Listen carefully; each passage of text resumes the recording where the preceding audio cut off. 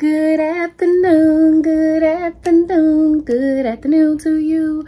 Boom, boom, boom, boom. Hey, y'all. So, I am back. Married to Medicine, season 10, episode 11. This is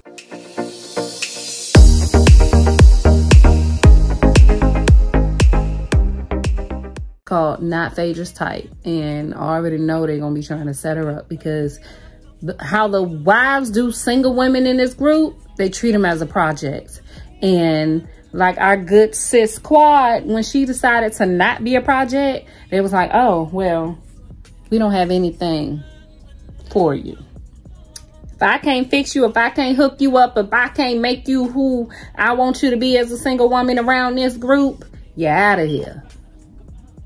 So we'll see how this goes with Phaedra, because Phaedra is not someone that's easily persuaded either. So we shall see. So we start out with Toya and Eugene, and Eugene told Toya to meet him at this flower shop. So he was like, instead of me buying you flowers, why don't we make an arrangement so I can get to know what flowers you like now? Because over time we evolve. You may grow up liking sunflowers and then you may get older and like tulips. So I think it was very smart, instead of getting her the wrong flowers, come on up here and pick out the flowers you want and I'll charge it. And next time I know to come get that same arrangement. Y'all go ahead and write down everything that she's ordering, because I'm gonna need the same exact arrangement every month or every week, or how often he gets her flowers. Boom. Men are simple. So if you give them the blueprint, or if you help them cheat on the test, then you ain't got to worry about them failing. Just saying. Sometimes you can't leave it up to them to guess everything, because they just not going to get it right. You can't even send them to the grocery store and they come back with everything you asked for. So I think this was very smart. Good job, Dr. Eugene. Good job. And Toya, you better be grateful. Okay, Toya. So she told us in the confessionals that she actually took in what Simone said. She doesn't want Dr. Eugene to believe that she's hard to please. So she's calming down a little bit. Okay. Growth, that's what we talking about. And not just the plants. We need you to grow too, baby. And it looked like you're doing a good job so far. Good job, Toya. So Dr. Damon had a networking event at the cigar club, same one they went to last time, when Kimo was talking about men need to rise up against their women and put them in their place and yada, yada, yada. Anyway, so the place is packed, honey, okay? Dr. Damon did his way. What y'all say? Big one? Oh, he did. Heavenly is dressed in this sequins ballerina tutu type dress, and all the other girls are hating. I think Heavenly looks good. Now, was it a dress for this event? Probably not, but does she look good in the dress? Damn good. Stop hating. Stop hating. And this came from Dr. Simone, who's there in some army fatigue pants, and everybody around you has on suits and business jackets.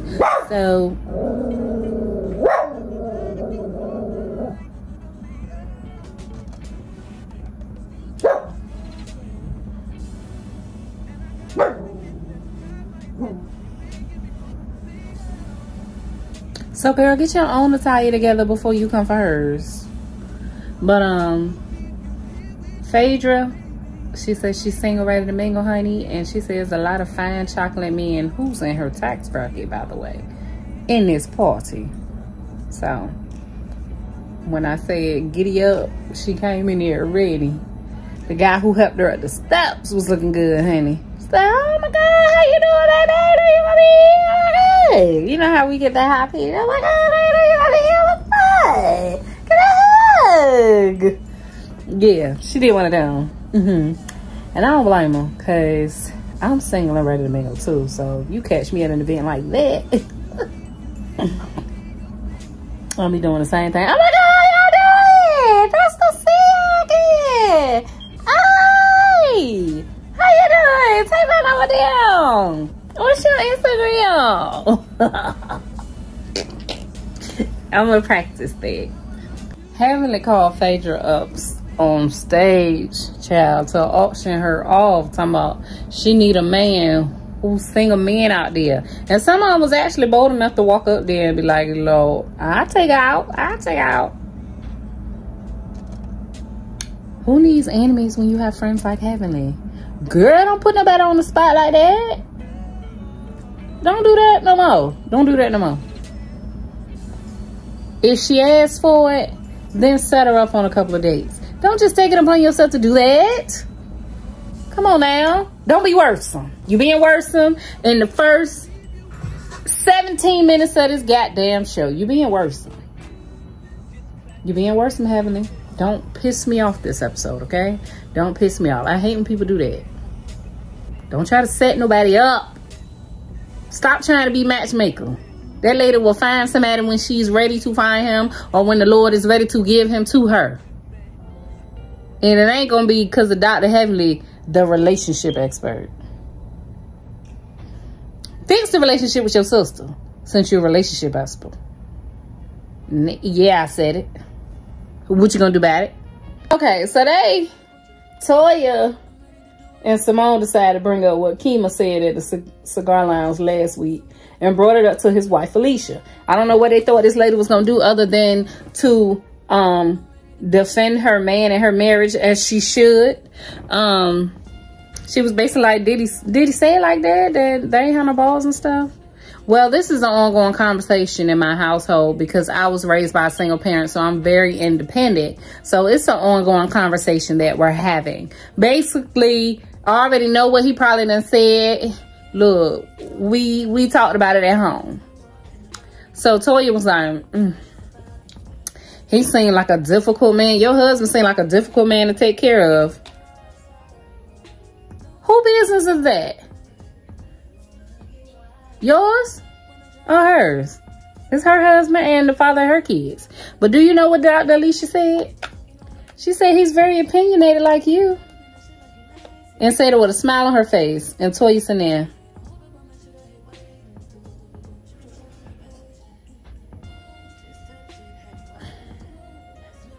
Yeah. She might ain't say it like this, but I'ma say it. Yeah, she talking to you. Now, don't go analyzing other people's marriages. Let's not do that. Because when somebody get on your ass, then you want to exile them from the show. Toya, you went heavily working my nerves this episode, and I'm still under the half-hour mark. So Simone brings to the ladies that it's been 10 years. It's their 10-year group anniversary. So they're taking a couples trip to Hilton Head, South Carolina. Heavenly said, Jackie said. So to refresh our memory for those who have not been watching it, Jackie found out her husband was cheating a few years ago through TMZ in Hilton Head, South Carolina. So you think she want to go back there? Like that's opening up no wound. It's opening up a wound. Now, whether you're over it, that does not mean you want to go through it again. That does not mean you want to be reminded of it. I might be over something somebody did to me, but that don't mean it ain't triggering when I'm seeing similar behavior. Like, come on now. You got to know that's how it works. Some stuff you just leave well enough alone. And some don't know that. She know that. Piss me off. So Jackie brought up the Hilton Head conversation with Curtis. And he's like, no. No point in going back there. We've been down that road many times. And Jackie's like, well, you know, I don't want to go to a place that would trigger me and set us back. But I do want to go and spend time with these ladies. So she's kind of stuck between a rock and a hard place, for real, for real. But that ain't what I came up here to talk to you about. Because that was a conversation that was supposed to happen anyway. That's... My girlfriends want to go to a spot where you was caught cheating at. So...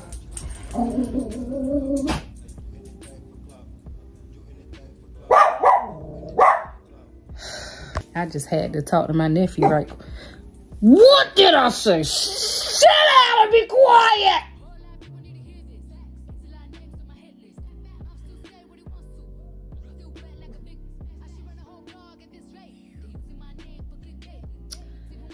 I forgot my point, but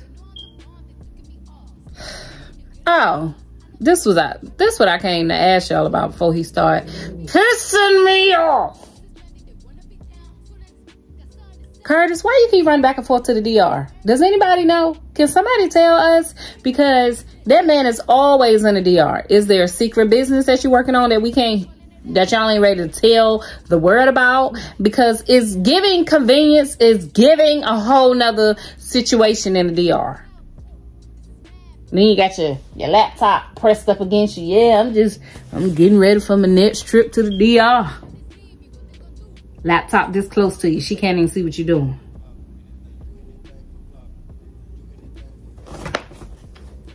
Somebody need to look into that. What's going on in the DR? What's going on, Curtis? We want to know. And you better make this couple's trip if she got to go to the same damn place. Y'all ought to be there to support her. But Simone, saying that you already booked for that city, knowing the type of money y'all got, knowing you got time. Now, maybe you can't get all the money back, but come on now. Why that place out of all places? Now, you say it won't be malicious, but I believe that I remember every single man that has wronged my best friend. I might don't remember years. I might don't remember specific dates. But I know his face. I know his name. And I know what he did. Simple as that. It doesn't go away. It was as if it was done to me too. That's the type of information you hold on to with your friends. Because you went there. You went through it with them. They cried to you. They confided in you. So for you to forget sounds kind of far-fetched. Now, did you want to make TV happen? Possibly. Did you want to hurt your friend in the process? Maybe not. Maybe not. But do I believe that you forgot? Not at all. Let's move on. All right, so we are at Phaedra's son's birthday party. He turned 13 and she dropped a big 70K on that birthday party, okay? And it looks it, and they're having fun. Toya, once again, putting her mouth on stuff. Get your mouth off that. Get your mouth off that. Like, sometimes I just want to take her hand and just pop it. Shut up. Shut up sometime. You over here at this table talking to Heavenly about why the baby father is not at the birthday party. You don't know what's going on with them. You don't know if they on paperwork, if he got to stay 50 feet. You don't know what's going on. Get your mouth off that. Talking about, oh, if he's a good father, then he should be here. Who cares about his prison record? You don't know if that's the only reason he's not there, or if that is even a reason at all. Toya, shut up. Shut up sometimes. Because it be unnecessary. It be unnecessary. When I'm at something for somebody, I'm not worried about why other people aren't there. That's messy. That's not your business. God. Oh, she be pissing me off. She be pissing me off. She be pissing me off. And I can't wait to get to the reunion to see who rips her a new booty hole. I can't wait. I can't wait. Heavenly asked Simone, what made you pick Hilton Head? She's talking about it went with everybody's schedule. It was a place that's not too far. Okay. There's a few other places. Heavenly is putting that pressure on Simone, okay? She pulled both of them to the table, all to the side from the kids' party. And she's asking Simone, ask your friend if she already going to Hilton Head, South Carolina. So Dr. Jackie said, my husband doesn't want to go. We don't want to open up that can of worms. We're doing good. And Heavenly said, Simone, I need you to own something. Do you think it was a good idea? And Simone says, I was not thinking. Heavenly said, thank you. Thank you.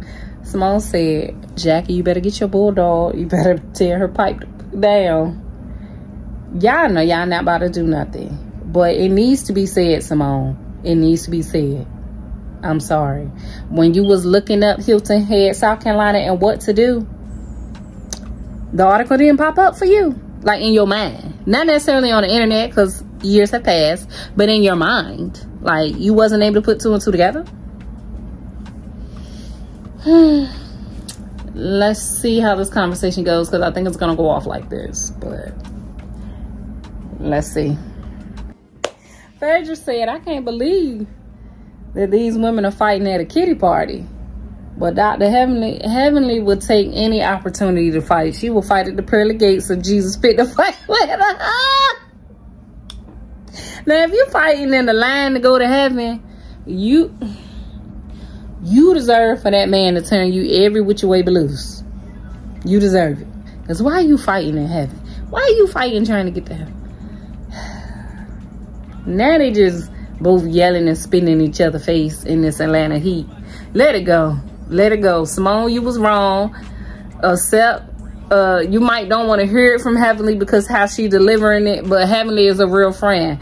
Now, if my friend is not able to speak for herself, or she's choked up, or she's emotional, yeah, she can handle herself. She can handle her own situations, but you can't stop me from being a friend when I want to be a friend in that moment. So if I want to get your ass all the way together on behalf of my friend, I'm going to do that. Whether she asked me to do it or not. She might have asked me not to do it. But we'll deal with that later. Me and her had that conversation later. But right here, right now, I'm going to get you together on behalf of her. Because you're wrong. You're wrong. And then you talk about, oh, I've known her for 20 years. Well, then you should have known that she wouldn't have been okay with that. 20 years is enough time for you to know your best friend like the back of your hand. You should know what she like, what she don't like, what she cool with, what she ain't cool with. When somebody trying her, whether she's reserved, whether she gonna buck, when it's your time to tag a man. You should know all of that about your friend of 20 years. And you damn sure should know where her husband cheated on her at. You should know that. And you should know that was not a good idea. Trying to make drama for the show is crazy, Dr. Simone. That's crazy. Well, y'all, next week. Well, I ain't gonna say next week because these have already aired. I'm behind. Next episode, crazy. They're gonna finally make it to the trip. It looks like Jackie and Curtis will be there, and it's gonna be a lot of cussing and fussing. What they didn't want. And why can't y'all just have a successful trip? Why I gotta be bickering back and forth, and then the husbands gotta decide if they gonna get involved or not?